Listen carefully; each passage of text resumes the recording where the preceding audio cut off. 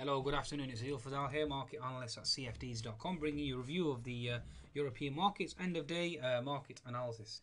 Okay, along with others or several others, I think everybody will be asking the same question right now: is when will this European short squeeze stop? Okay, it's not even a more European short squeeze; it's more of a US short squeeze as well. But mainly, it's Europe that's triggering this avalanche of stops being knocked out, and obviously new highs being put in. So let's try and decipher. Let's try and understand as to what's happening here, and when will this short squeeze stop? I think that's the question everybody should be asking right now. Okay, now please do visit tradesignaler.com and gain your latest signals and market updates from the leading providers, and you can download the app from the Android and the Apple App Store. Okay, now let's get to the actual fundamentals first of all. So overnight, as we know, China was negative, so again that's a risk-off scenario from my perspective. We had the Nikkei and the Hang Seng certainly higher, so certainly a move there. That's impressive. The FTSE finished up 0.7, DAX 1.5, CAC up by 1%, and the Euro Stoxx the same. The US markets are trading positively at the moment, but I think that will change. Okay, and I'll explain in my US market video, but not for now. I'll try and give you an insight as to why, but US market video will certainly cover it more. Okay, like I said, please do visit tradesignaler.com. Also visit cfds.com for your trading needs, specialists in spread betting and CFD brokerage. And it would be a crime not to take advantage of that 25% cash bonus offer for new trading accounts. Those that are interested, send me an email, I'll get that applied. Okay, right, let's see exactly where we are and where we stand. Okay, so in terms of the news, the latest news really is all about oil, with the drawdown in the inventories, certainly a potential bullish signal. But you can see here that the market already factored that in, and that resistance zone around that $49 to $50 level certainly remains a key psychological barrier, and it's very hard to move higher based on without any real fundamental basis. I mean, we do need fundamentals here, folks. We're holding this technical pattern between the $47 to $50, so we're oscillating between there. Whether or not we're building a base is a different story altogether. Daily chart on the chart of oil, you can certainly see that $50 certainly remains a problem. Now, given the fact that we moved from a pivot low of 32, almost double the price of oil, by almost 70% so far. So very impressive, but we need solid fundamentals. Now, in terms of economic data this morning, overall net positive. You can't argue to the downside really. You had the consumer confidence survey, you had IFO business climate assessment expectations all coming in more or less stronger than expected, helping, but that was offset by weaker industrial data and industrial sales, industrial orders, and trade balance data as well from the Italian economy. You also had ZEW survey out of CHF, so again that was certainly positive. Other than that, we had weaker US data, obviously hawkish rhetoric as well, so that should certainly keep the markets under pressure. Okay, right. That certainly seems to be the scenario in terms of economic data. Stronger German data versus weaker Italian data. That's again, Germany is the powerhouse really, folks. But my main concern... Oh, actually, one second. I just realised something. Okay, yeah, I've got a trade on the euro that's certainly higher. Having said that, talking about trades, I've actually been stopped out multiple times overnight and this morning on my Euro Stoxx short, Nasdaq short, S&P short.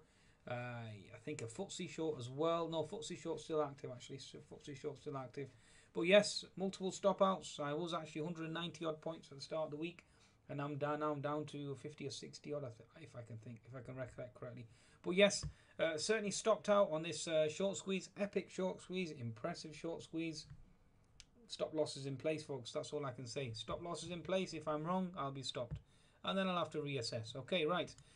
Talking about reassessing, let's start to reassess the technical backdrop. Let's see exactly where this, or when and where this short squeeze will stop. Okay, daily chart of the Euro Stoxx, the move higher really is very impressive to say the least, but we are into that fib 61 to 75% resistance zone. Okay, yes, we do have an unfilled gap at 3120. Can we really close that gap on the back of Greece? Now, having said that, there has been an interesting comment. Now, let me just share this with you. Here we go. IMF official, IMF board need to approve Greek deal before endorsed by IMF. Need more concrete debt relief details. So this whole euphoria is basically on the premise that we are on the expectation really that we are going to get this deal done. Now IMF still have to endorse it, so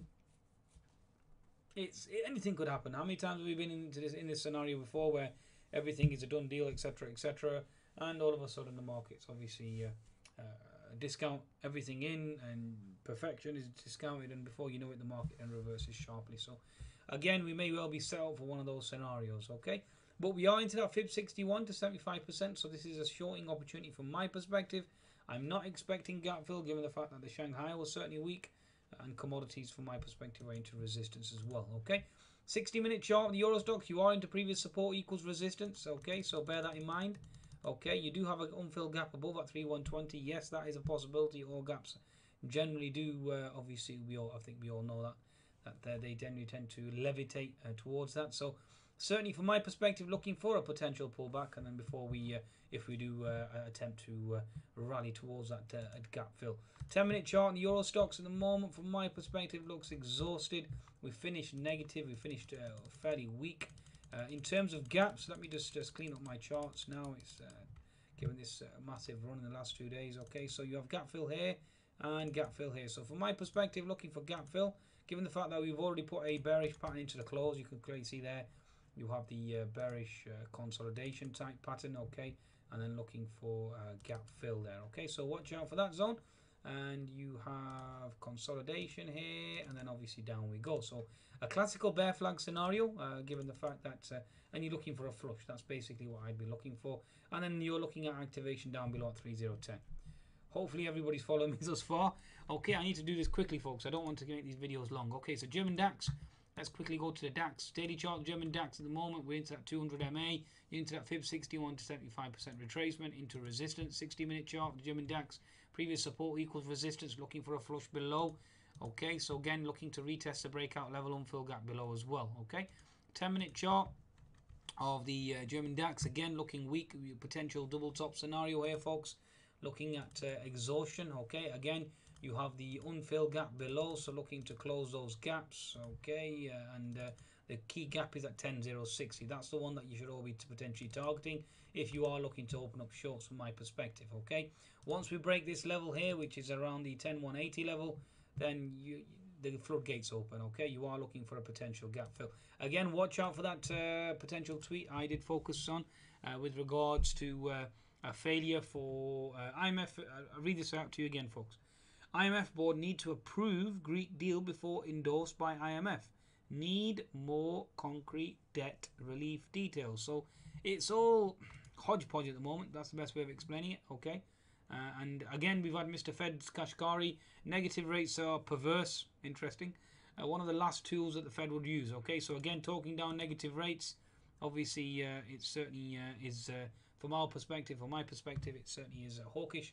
To a large extent, not hawkish, but basically bearish. Really, that's probably the best way of understanding it. And given the fact that it's bearish, then you are looking for potential a move lower. Now, bear with me 1 second whilst I just sort this increase levels. No wonder why. Here we go. Okay, that's much better now. So if I push that to 95, hopefully the videos that you're receiving or watching will certainly perform better as well. So yeah, okay, that's good. Apply, done. Okay, hunky dory.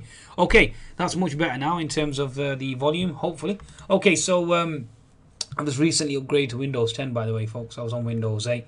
It wasn't supporting my 4 screens. There was some driver issue. But thankfully, Windows have certainly improved. And everything, I upgraded to Windows 10 and everything was hunky-dory. Okay, so yes, German DAX, unfilled gap below. Watch out for that zone. I'm certainly biased bearish. Now, why am I biased bearish? Now, one of the main reasons is the fact that, yes, I will talk my book. I am actually long the euro at this juncture, folks. And the reason why is because the horizontal chart, horizontal support in this zone. You've got the 200 MA just below. I don't expect 1.1 to be touched. And as we all know, a rally in the euro generally indicates what? It means exports become expensive. Exports become expensive. It's the anti-QE trade. Anti-QE trade, what happens next? Obviously, the European markets start to fall. So, from my perspective, you are looking at the end of this European rally, given the fact that we have this falling contracting wedge pattern into horizontal support, looking for a thrust higher. A thrust higher obviously will trigger the risk off scenario, and down we go. Okay, so Euro USD is basically telling you in advance that you're looking for a potential fall. Given the fact that we've had stronger German data, yes, it is bullish for the economy, but it basically means that the Germans will not be open to any additional QE, which in turn, folks, is bearish. Think about it. Okay, think about it.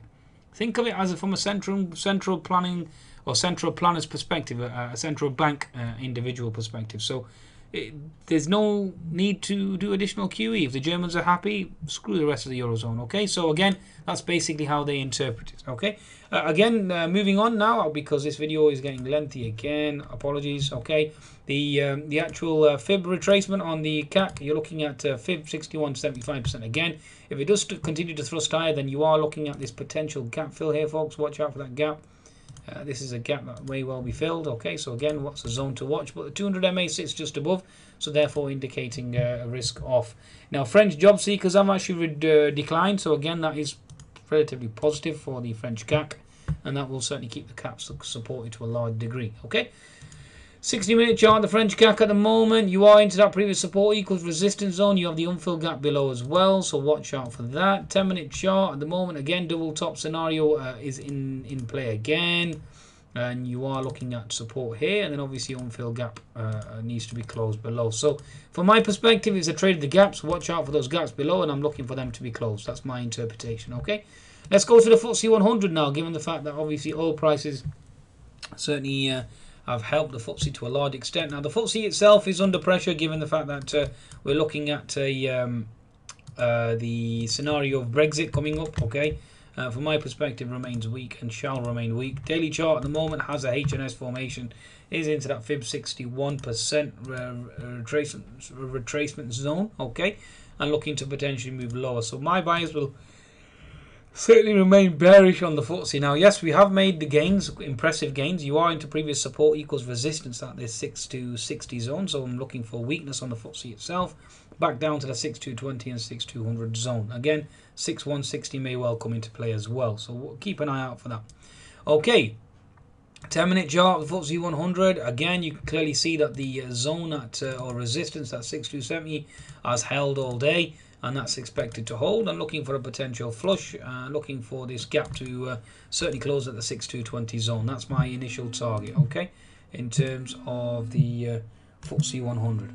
Okay, folks, I think that's a market wrap. Be sure to visit cfds.com for your trading needs, okay, and goodbye now.